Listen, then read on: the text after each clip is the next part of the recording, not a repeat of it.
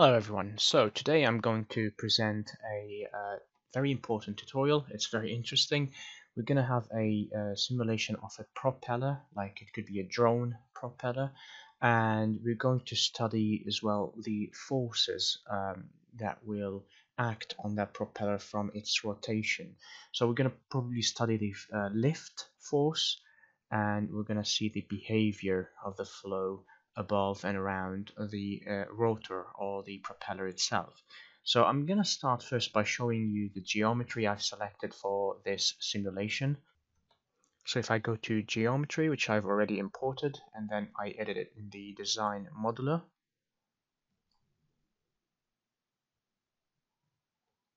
we can see that we have two parts in here. We have the medium or the enclosure, and we have the disk inside.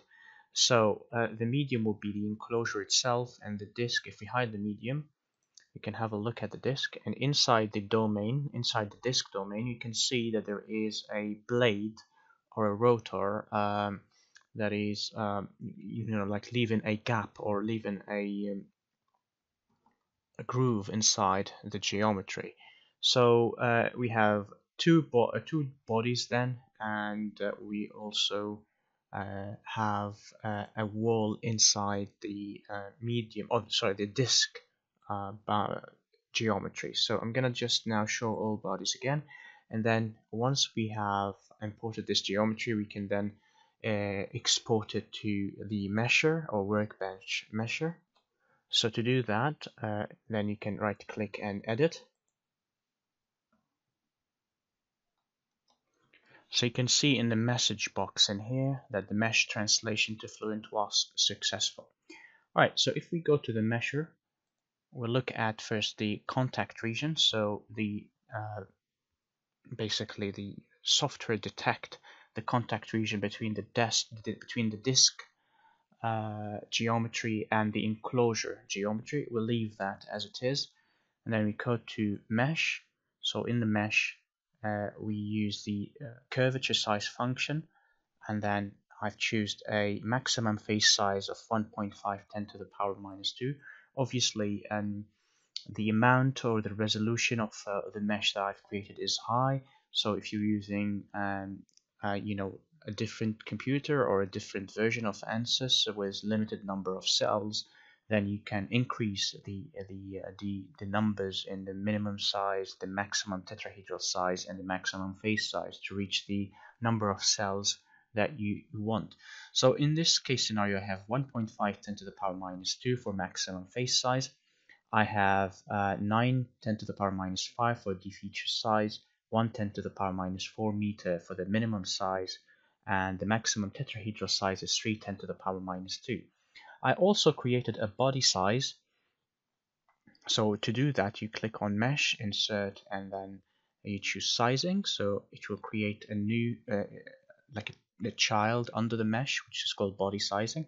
And then you can choose which element would you like to basically allocate a specific size for it. So in here, I've allocated the disk as the body that I want to size, and I've chosen an element size of 7.510 to the power minus 3 meters.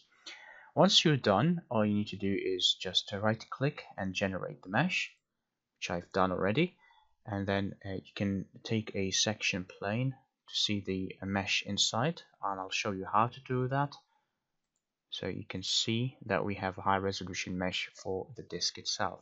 So to do a section plane, all you have to do is just click the plane in here you want to see, and then go to a new section plane and just cut through the geometry or the model, and then you can see inside. So as you can see, I've created 3 section planes, and basically that's it. The next step will be to just give the named selections. So first of all, I have the blade itself, so I'll show you how I created that. So first of all, to create a named selection for the blade, I try to hide the face in here, or actually we can hide the whole body, so we suppress the body in here, and then if we bring this to the middle, I come here and I hide this face, and this one as well. And then I change the selection from single select to box select, and I select the whole item, and I create name selection, and I'll call it blade. Here we go, and I'll press OK. So once this is done, you can then show the other objects that we've hidden and show unsuppress all bodies. So we've created that for the blade, and then we need to create the outlets as well. So outlet number 1 would be in this side, and outlet number 2 is in this side. And the vertical axis is in the Y direction. Once everything is done, you go to Workbench and then you start processing your So once the mesh is updated, and then we go to Setup. Okay, so first we look at the solver. It's going to be a pressure-based solver, and we're going to have a transient simulation or an unsteady state simulation. So we look at the transient. We click on the gravitational acceleration as a body force, and we choose the force to be in the Y direction, so 9.81. Why did I choose this? Because the basically propeller will be blowing air in the same direction of the gravitational acceleration. So it's going to be blowing air in the Y positive direction. So in order to really calculate the lift, amount of lift from that disk or from the rotor, it would be good to choose the Y direction as your body force. So next, if we go to model, we choose the viscous realizable K epsilon, and we choose the scalable wall function, and I'll press OK. The next step is to choose the material. So by default we have air as material, and then next we go to the cell zone. We have a disk and we have a medium. This is what we have already allocated in the meshing section. So one of these zones will have to be rotating and the other will be static.